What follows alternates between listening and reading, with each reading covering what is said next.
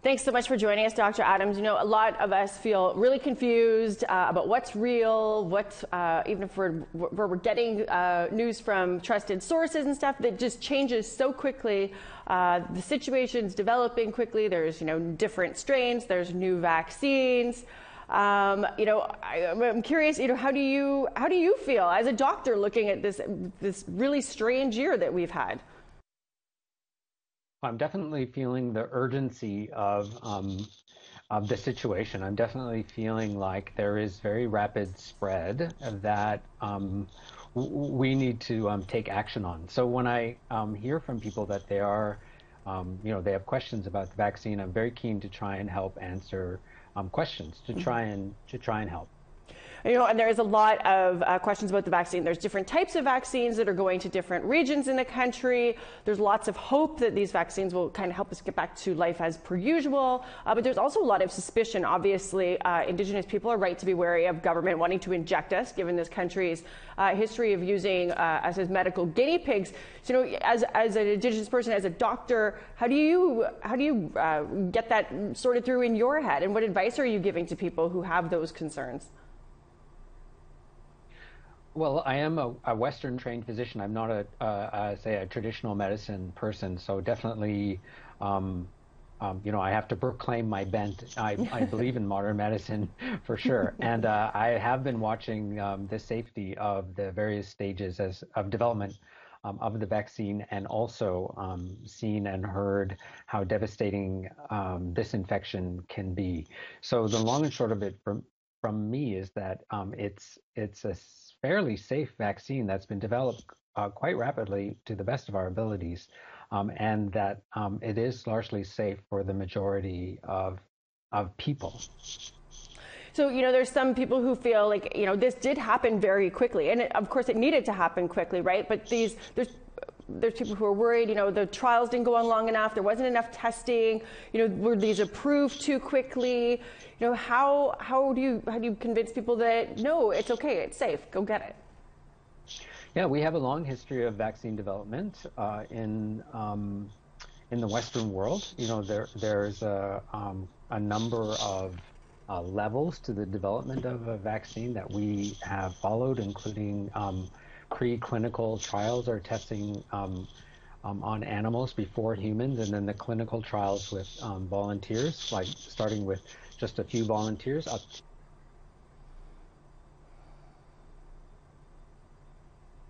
quite simple, because we're quite aware that people are nervous about the ingredients of vaccines and the kinds of reactions that they can have in extreme cases. Mm-hmm. So, there's new strains of COVID. These vaccines were developed before that. Is there any point in getting the vaccine, or is this virus just going to keep changing, rendering the vaccines useless? At this point, we see that the vaccine that has been developed will be useful against the strains that we're seeing. There is one variant out of South Africa that is concerning, but we will be looking at that. I would still recommend to people that because we don't have a couple of those strains, the UK strain and the South African strain, very much in Canada, if at all, that the current vaccines are safe and effective. So, I guess this is the best we have right now. Nobody is probably proclaiming this to be, the be-all, end-all. It's kind of the best that we have. How soon are the vaccines going to be available in First Nations and Northern communities? What's the plan for this rollout? Can you tell us that? Yes. The National Advisory Committee on Immunization has identified Indigenous people as a priority population for vaccination in the first quarter. January, February, March of 2021. And some communities have already started to receive their vaccinations, most notably in the territories and in British Columbia. And I know that in Ontario, some of the Indigenous vaccinators are lining up for their vaccines. Vaccinators are going to be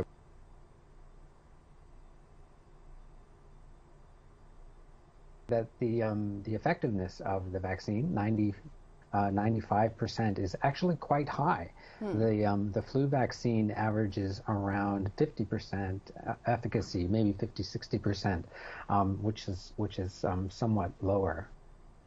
I'm curious, is there, because some people are saying, I guess it depends on what region you're in, you'll get a different type of the vaccine than you would in other regions. Is that something to be concerned about? Are some of the vaccines better name brand ones than other ones?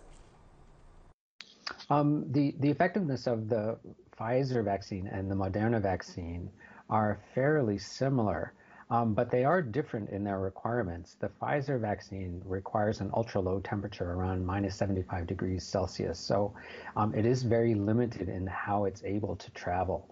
So that Pfizer vaccine is largely only available in the cities and not in indigenous communities. The Moderna vaccine, though, has a -20 requirement and can travel much, much easier. And that's the one that's going to communities currently.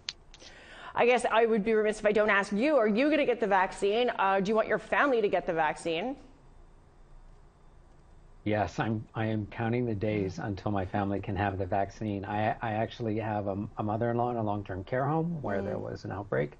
My parents are in their 80s, and I will breathe easier for sure when the vaccine is available. Yeah.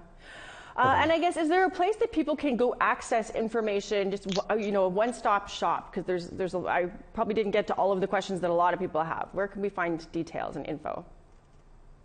Well, the Public Health Agency of Canada has some excellent information. The Center for Disease Control in Atlanta has some good information. So those are some good places to start. For Indigenous specific stuff, the First Nations Health Authority in BC has put out lots of COVID-friendly products that are specifically for Indigenous communities. Thank you so much, Dr. Adams, for taking the time to chat with us today. Very important topic. You stay healthy.